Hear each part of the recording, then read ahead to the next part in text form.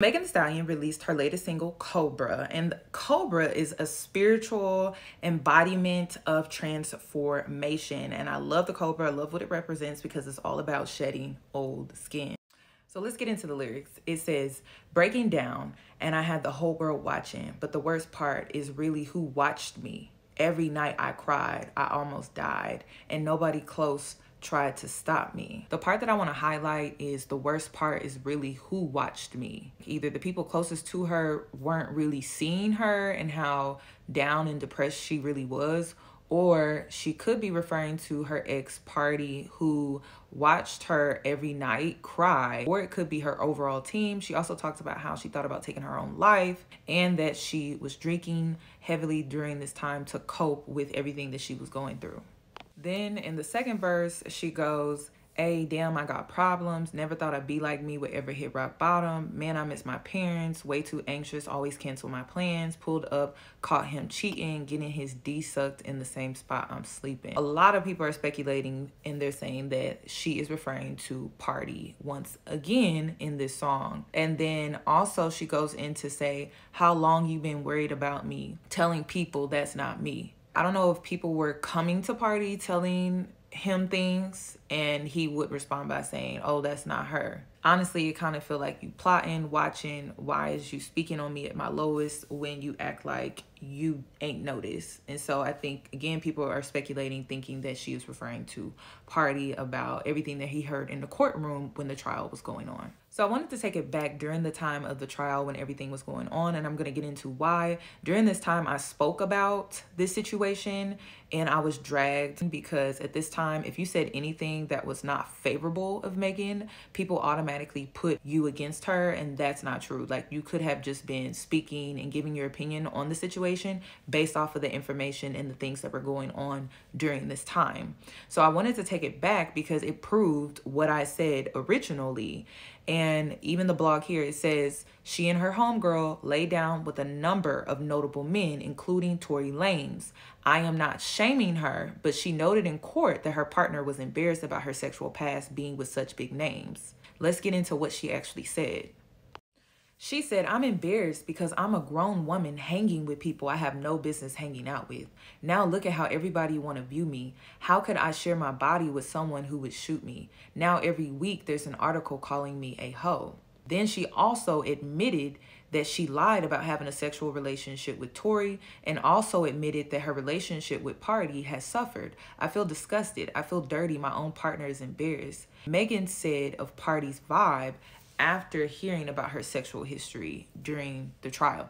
So the reason why I'm bringing this up is because when I originally spoke on this, I got dragged and bashed for speaking on real shit. I spoke on it and I got bashed for it because it didn't make Megan look the best, but it was still real. And so as you can see, this man could not handle the things that he was hearing about her in court. So it's not shocking that he allegedly cheated on her. We can actually learn a lot from this situation. First and foremost, Megan didn't deserve what happened to her. She didn't even deserve to be cheated on after the fact, because Party could have been a grown-ass man about it and could have been like, "You know what? I can't handle this. I can't handle this and still be with you. So I'm going to respectfully bow out." But instead, he took the cowardly way out and he cheated on her in her own bed. I don't agree with that. And it's interesting because I have to be real with you. Men can dish it, but they cannot take it.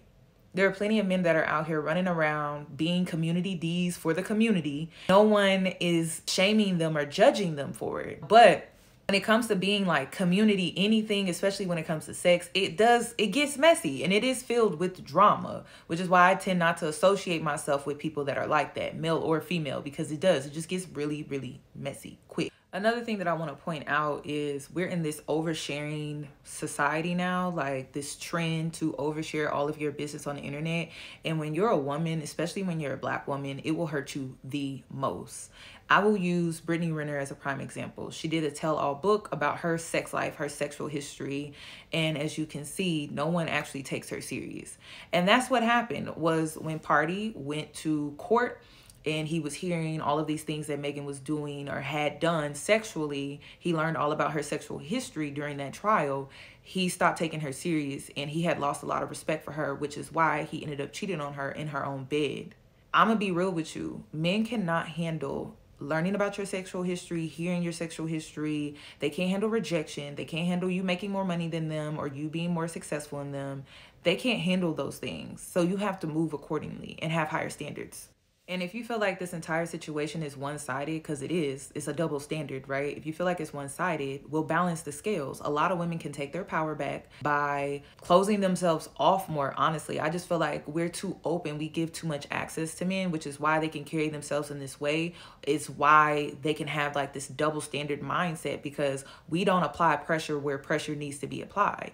And so when it comes to situations like this, Megan did not deserve anything that happened to her, including being cheated on after the fact, after learning about her sexual history in court on trial. She still didn't deserve it, because men, they do it all the time and no one says anything about it. But because the pressure is not applied to them in the same way, they can get away with it. So how do we correct this? How do we take our power back? Well, first of all, we start to limit our access to men overall, but then also we have the same standards that they have towards us. We apply it to them as well. That's how we do it.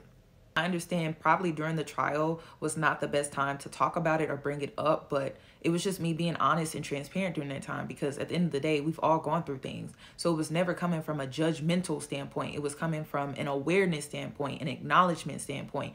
And you know, one thing that I'm proud about when it comes to Megan Thee Stallion is she has transformed herself. That's why I like the song Cobra and how she named it. She titled it Cobra because she did the work on herself. She stopped drinking. She changed the people that she hanged around. She's focused on her fitness, her health, her mind, and she just really leveled up. And now she's in this phase of shedding old skin and she's coming out new again. I'm just really here for this. Like, I'm so excited for her, and I hope that all women can take from what she did of overcoming the things that she had to overcome, leveling up and improving her life overall. It's beautiful to witness.